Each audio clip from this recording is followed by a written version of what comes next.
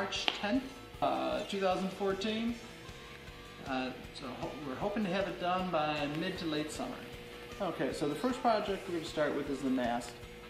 The plans actually call for a used or second-hand windsurfer, either fiberglass or carbon fiber mast. However, in this area, that's hard to find.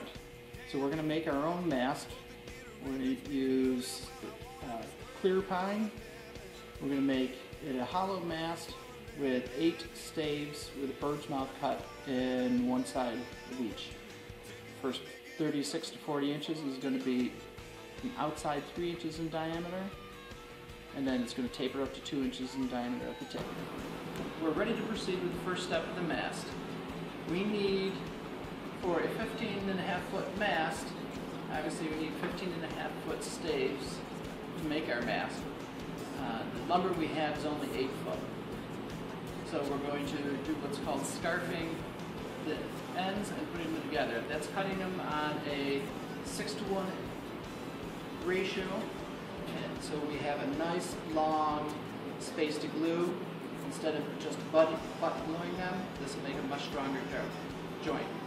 We made a jig that I set at the right angle to give us a 6:1 ratio.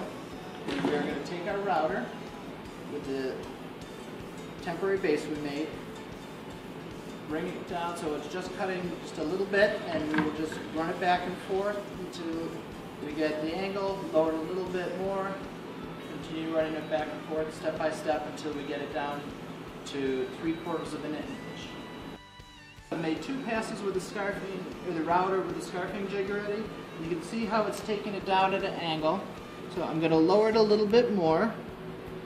I have this set so when my router bit is down to 3/4, which is the thickness of this piece, these will then go from nothing up to full thickness. We're just going to lower the router a little bit at a time, tighten her back up, put on our ear protection.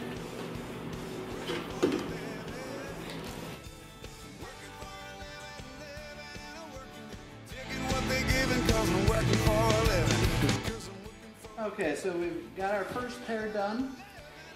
The ends are not quite perfect and square, but it shouldn't matter. As we get the boards straight, then we'll be able to cut two 15+ foot staves out of each pair that are put together.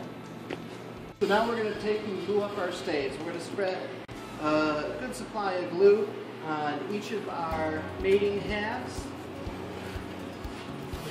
Line them up, and I'm going to use a level clamped to the sides to make sure that they're in alignment, and the railroad section as a weight to hold it down so it's nice and tight. And this should hold it well till it's dry.